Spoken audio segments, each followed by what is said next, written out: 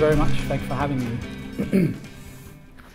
Traditional approaches to ancient Egyptian funerary practices are strongly shaped by Victorian ideas of a universal human quest for personal immortality, of which Egypt was thought to provide a paradigmatic example. Correspondingly, grave goods are generally interpreted as finished objects of immediate use to the deceased in his or her personal afterlife, and where this for one reason or another appears intuitively unlikely, the objects are interpreted to tell us something about the exotic nature of the Egyptian afterlife. In this paper, I would like to discuss a particular category of grave goods, showing both how a new, broader understanding can emerge when the object is approached as an image in the making, and how such a new reading fits with ongoing research on ancient Egyptian ontology more widely.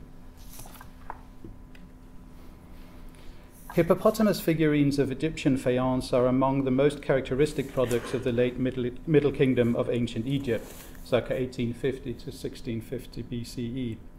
Ranging in length, in most cases from 10 to 20 centimeters, the figurines show a lone hippopotamus in one of a small range of characteristic poses. With very few exceptions, the surface of the animal is covered with painted designs depicting a variety of water plants and more rarely fauna such as birds, frogs, and butterflies. Across individual examples, the patterns of decoration follow certain general principles, especially for decorating the head and rump of the animal, with more room for individuality on the midsection, which is where animals, birds, and insects tend to be represented. In terms of their motif and material, the hippo figurines can be connected to a larger group of contemporary faience figurines of animals and plants, from which the hippos are set apart, however, by the characteristic surface decoration. Egyptian faience is a non-clay glazed ceramic technology used widely across the Mediterranean, Near East, and Europe.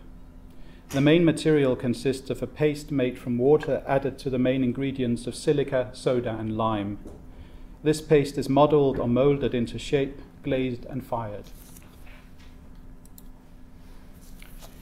Glazing by the time of the Middle Kingdom made use of three different technologies, which could also be combined on occasion. The most frequent is the method of efflorescence, where the faience paste is mixed wet with the coloring material. As the object dries, the salts migrate to the surface, and when fired, this layer melts and fuses to the object, leaving a glaze. The second method, cementation, involves burying the object in glazing powder inside a vessel. When the vessel is heated, the powder melts and becomes fused to the object, creating the glaze. The third and last method, application, involves the coating of the object with slurry by dipping or applying with a brush. Very few hippo figurines have been subject of the kind of detailed scientific analysis necessary to determine the precise glazing method. But the data available generally confirms the expectation that because of their size and the combination with painted patterns, the efflorescence method would be preferred, possibly supplemented with application.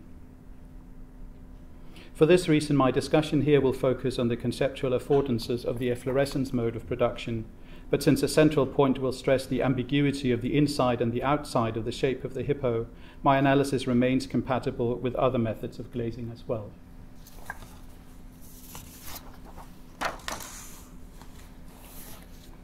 The majority of hippopotamus figurines have no recorded archaeological context, and those that do generally suffer from the documentation standards of the late 19th and early 20th century.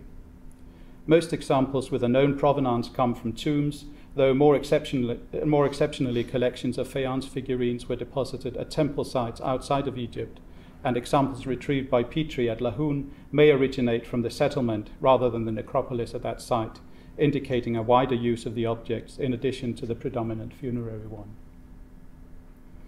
In the vast majority of documented finds, it is possible at best to ascribe the objects to a particular tomb and associated assemblage, which can be helpful for dating purposes, but offers little clue to the precise manner and place of deposition. In a few instances, however, a more detailed description of the find circumstances has been published. This is the case on the one hand with the detailed description of the pit tomb of Ren Seneb in the Middle Kingdom cemetery at Asasif on the Theban West Bank, excavated by Carnarvon and Carter in 1910 to 11. As part of the detailed description of the grave goods, the excavators note that a blue faience hippopotamus was embedded in the mummy wrappings at the small of the back.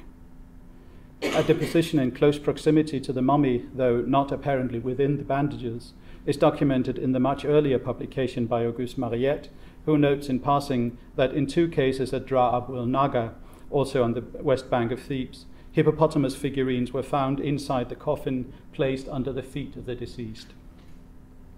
Judging from the information available, the faience hippos seem generally to occur alone, but more exceptional and more problematically documented examples are known where they occur in a pair or as a part of a larger assemblage of other faience figurines of animals, humans, and plants.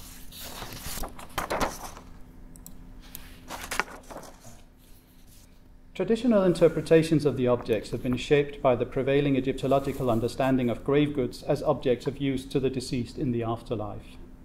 As Egyptian sources tend to stress the dangerous nature of the hippopotamus, this has generally led to 2 competing explanations.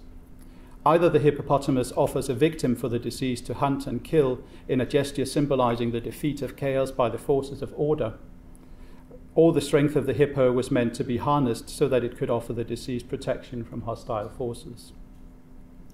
The peculiar nature of the surface decoration is not generally considered in this connection, or is simply noted as a representation of the natural habitat of the animal. However, I will argue that this incongruous element is precisely the key to understanding the ontology of the figurine. In doing so, I'm drawing on the idea expressed by Henara Holbrad and Westell in the influential 2007 volume Thinking Through Things, according to which the material characteristics of objects should be allowed to set the terms of their analysis, seeking basically to subvert the intuitive distinction between concept and thing. In a concrete sense, the surface of the finished Egyptian faience object can be said to be located inside the paste whence it emerges during drying and firing. This efflorescence is already a powerful model in tune with Egyptian thought about creation as emergence from an undifferentiated primeval substance. We could say that prior to its firing, the prospective surface resides in a purely potential form, distributed evenly throughout the molded mixture. However, by overtly identifying the surface of the figurine with a Nile environment through additional painting, this idea gains a more precise articulation.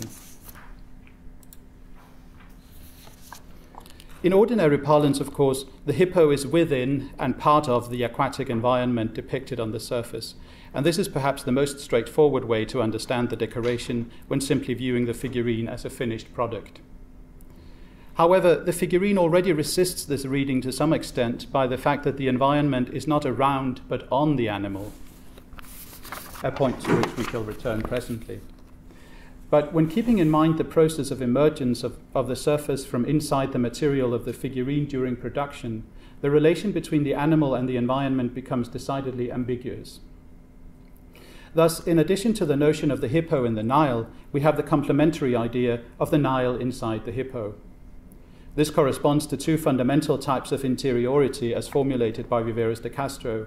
One, mereological, a part-whole relation, where the outside encompasses the inside, as the hippo in the Nile, and one, ontological, relations constitutive of a mode of being, where the outside is immanent to the inside, quote, like the ocean swimming inside the fish, making it a figure of, and not just in, the ocean, end quote. In this terminology, the process of molding and firing the figurine thus conceptually comes to correspond to a move from ontological interiority towards mereological interiority. In faience figurines of other animals decorated naturalistically, this move is completed by creating a firm finished object with fixed shape and borders. However, in the case of the hippos, the identification of the limit between the interior and the exterior, not just as the outward shape and skin of the animal, but also as the Nile environment, effectively stops the process short halfway between ontological interiority and mereological interiority. Thus, the object captures in its rigid, fired form a motif which cannot be read entirely consistently as either a statement about the hippo in the Nile, nor as the Nile and the hippo, but rather locating the relationship between animal and environment chronically unstably somewhere in between. We can approach the deeper ontological ramifications of this state of affairs through two different directions that I would like to explore briefly here. One is through an understanding of the decoration of the hippo figurines as effectively constituting a type of camouflage, drawing on recent work by Bertrand Prévost on animal camouflage as a matter of ontology. The other consists of an exploration of the use in the hieroglyphic script of a sign representing the head of a hippo to write the term art, best translated as impulse or moment, with clear connections to the set of ideas emerging from the hippo figurines. One way to think about the further import of the surface decoration is that at its most fundamental, it can be understood as an instance of camouflage added to a species in which it does not occur naturally. The normal associations of camouflage as an aspect of appearance helping an animal to hide in a particular environment, however, do not appear particularly pertinent for the understanding of the hippo figurines. In a recent work, Prévost has argued a deeper significance of animal camouflage, especially in what might be labeled its purest form, where the animal loses its individuality, not just in relation to its environment, but in relation to itself. Instead of understanding camouflage from the point of view of an individual animal hiding using one or more individual elements of the environment, Prévost argues that camouflage should be seen as a way of appropriating the surroundings. In this way, the loss of individuality becomes not just a perceptual, but an ontological matter, a way of becoming world by, quote, making a costume of the world or carrying the world on the skin, end quote. To return to the figurines, we can thus understand the decoration blurring the boundaries between the animal and its environment as a way of presenting the hippopotamus in a state of de-individualization, of becoming one with the world. In this way, the observed ambiguity between the inside and the outside of the figurine gains an ontological relevance. The figurine presents the animal at the exact point where it is neither fully individuated nor completely dissolved in the environment. As Alberti has argued, such apparent hybridity in an object may be understood in a sense where, quote, the forms are not static representations of a hybrid state, but rather are themselves a movement between states, end quote. Thus, the characteristic behavior of the hippo lying in the surface of the water becomes a striking image of an ontological state between the actual and the virtual, and capable of moving in either direction. This set of conceptual affordances can be further illustrated by the use of the hieroglyph depicting a hippopotamus head to write the Egyptian term art, which is traditionally translated variously as either moment or power, potential, depending on the exact usage. This is naturally not the place for a fuller discussion of this concept, so I'll just give a couple of examples of the usage of the term to designate an ontological state like that captured in the hippo figures. The first example is from a funerary spell inscribed on the walls of royal pyramids in the last third of the 3rd millennium BCE. The passage here is spoken by the sun god who is ready to be reborn by the goddess of the sky. The belly of the sky swells from the power, art, of the divine seed which is in it. Behold me, I am the divine seed which is in it. Here, the word expresses the as yet mainly unrealized potential whose effects are starting to become visible by the swelling of the belly.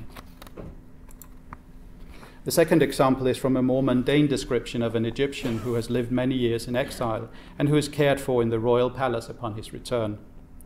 Meals were brought to me from the palace 3 and 4 times a day, as well as what the royal children gave, without a moment, art, of ceasing. While we can best translate the term in such usages as a designation of time, the context shows that this is again a potential just on the verge of being actualized, although in this case the point is that this does not happen. The servants might have stopped serving food, but they didn't. The connection between the behavior of the hippo and the abstract idea expressed by the term art is thus very likely to be found in the ontological ramifications of the hippo's ambiguous mode of being.